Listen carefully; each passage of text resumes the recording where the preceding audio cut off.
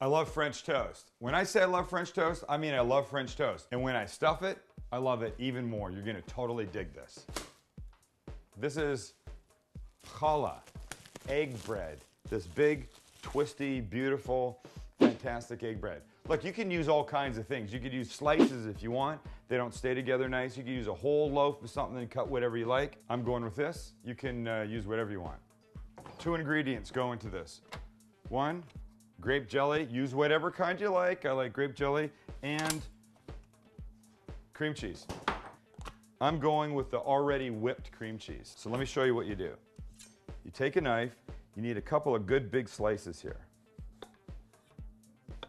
We're gonna make a little pocket in here and stuff it. Stuff French toast. The thing writes itself. Take a knife and all the way through. Don't come through the other side. Do it to both. And now you just open it up. And now we take some of the cream cheese. We put it in here. More in number 2, like this. And spread. Grape jelly. A big whack of this goes inside in here and just spread it down. Same on this side. You so know what's coming next, right? You know what's coming next? Eggs. 1, 2, French toast. I'm thinking this part is kind of, obvious. You need the egg, you need a little bit of milk in here, a little bit of cinnamon, a little sugar. Okay, the beautiful part of the FlipGrill is it heats up really fast. It's not like you got to turn it on an hour before. We're gonna go medium heat up here around 7. A little butter goes in the pan. I love that sound. And now if it wasn't obvious, these guys go into the egg stuff, one side, all the sides, and then they just goes right in. And go with the second one. Same, 2 sides, the end, in we go. I always give it that little squeeze down with my hand. I don't know why. I like the squeeze down. Okay, what are we doing now? We're waiting for it to cook. Now the second side.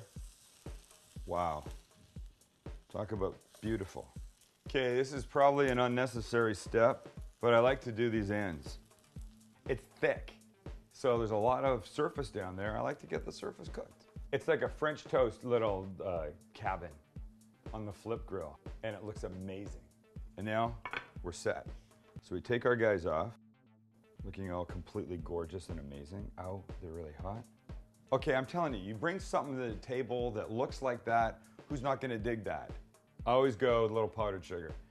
Perfect on French toast, totally beautiful looking. Your friends will be all like, oh my gosh, did you make that thing? And you're like, yeah, I made it on the Sam the Cooking Guy FlipGrill. Duh. Did I hook you up or what? Alrighty, so here's the key. The key is that.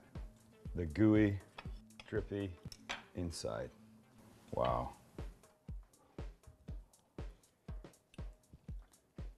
Oh my God. This came from the FlipGrill. I'm going right there. I know French toast is not really finger food, but when it's this gooey messy like this, you gotta do it. It's kind of off the hook. You want more cool recipes and stuff like this? Go to the website, aromaco.com.